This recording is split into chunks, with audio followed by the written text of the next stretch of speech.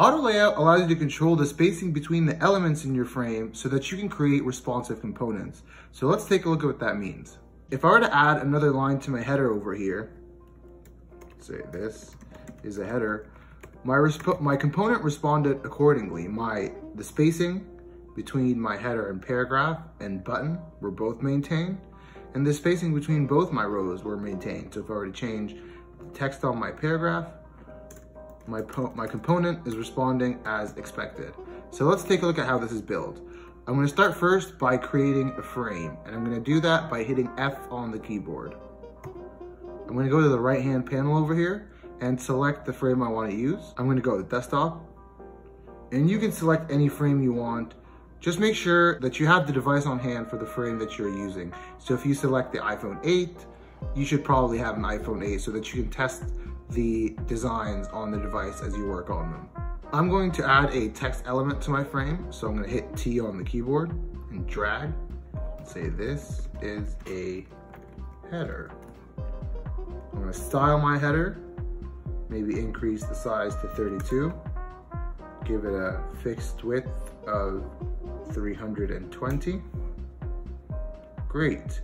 And I want another text element, so I'm going to duplicate this header. I'm going to do that by holding Option down and dragging.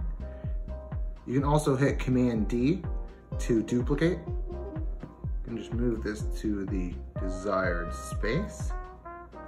And then I'm going to go and grab some dummy text.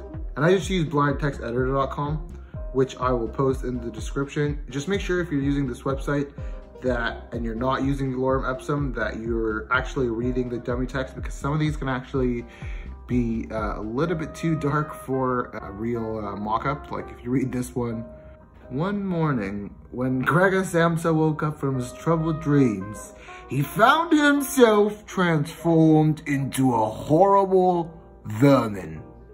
So you probably don't want to add that, or you're gonna have some very confused clients. I'm gonna go with something a little more fun.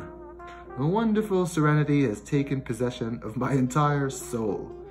That sounds a little bit more appropriate. I'm gonna copy this text, dump it in my text box over here, and I'm gonna give this text box more of a paragraph style. So I'm gonna bring this size down to maybe 16. Now that's a little too small. I'm gonna go with 18. Maybe we change the opacity a bit over here. Bring it down to 64. Hell yeah. That looks good. We got 80 over here, perfect. So notice now that if I were to change my header and add another line over here, nothing happened. My component doesn't respond. My header just overlaps with my paragraph. I want it so that the paragraph is pushed down once I add another line to my header. So we're gonna do that with the power of auto layout. So we're gonna first select both elements, and you can do that by dragging on the canvas and selecting both elements. Or you can hold Shift down and select both elements. And then you're gonna wanna put them both inside of a frame. And to do that, you're gonna hit Option Command G. Now you have both text elements inside a frame over here. We're gonna rename our frame to description. And then I'm gonna apply auto layout to my frame. So I'm gonna go to the right-hand panel over here, click plus next to auto layout, and see how automatically detected that 8 there. That's saying any child element of the description frame is going to have 8 pixels between them vertically. So we got 8 over here. If I were to change and add another line, we still got 8. If I were to add another paragraph, it's also gonna have 8 pixel spacing. You can also change the orientation of your auto layout. So you can click the frame and choose horizontal, and that's gonna give you 8 pixels padding between them horizontally, but we are going to use vertical. And that is how you can create a responsive description. So let's step it up a notch. What if you wanted to add a button to this component? What if you wanted to add a button underneath the description frame so that there's 32 spacing between the description and the button? But remember, we want to maintain this 8 pixel spacing between our title and header. So how do we do that? Well, we're gonna first start by creating a button. And I'm gonna do that first by adding a text element to my frame. So again, I'm gonna hit T on the keyboard.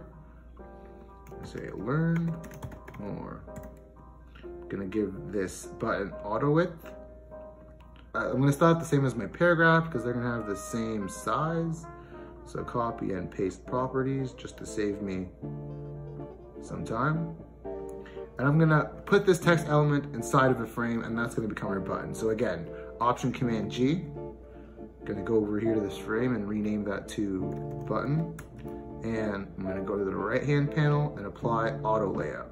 Now this time I want you to pay attention to the two other properties in auto layout. We got horizontal padding and we got vertical padding.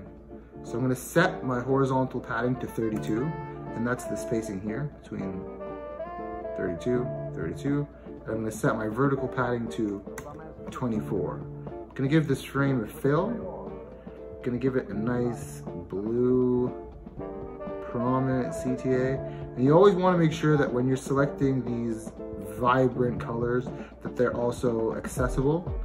There's a lot of plugins and websites where you can go and check for accessibility, and I will post the ones I use to the description of this video. I'm gonna give my button here 8 border radius, make it a little smoother. And then I'm gonna move it to the spacing that I want. So we said 32, okay, that's 32, great. So now we have our description frame, which contains both our text elements, the header and paragraph, and we have the button. But right now, it's not responsive. So if I add another line to my paragraph, my button isn't pushed down. So we're gonna wanna add the description frame and button inside of the frame. So again, we're gonna select both elements, hit Option Command G to put them inside of a frame. I'm gonna rename my frame to card component. And I'm gonna go ahead and apply auto layout to this frame. And see it automatically detected the 32. So now if I were to change the paragraph to add another line. Oh, I can't spell apparently. My component responded. I have 32 between my description and button, and I have 8 between my title and paragraph. If I were to duplicate, again, 8 between the elements in my description frame and 32 between the button and the description. And that is how you can create a responsive card in Figma. Now you can use auto layout to control the spacing between lower level components like buttons, descriptions, and cards, but you can also use auto layout to control the spacing between higher level components like maybe a slider or a newsstand component. Check out the next video on auto layout to learn how you can build a more complicated component using auto layout.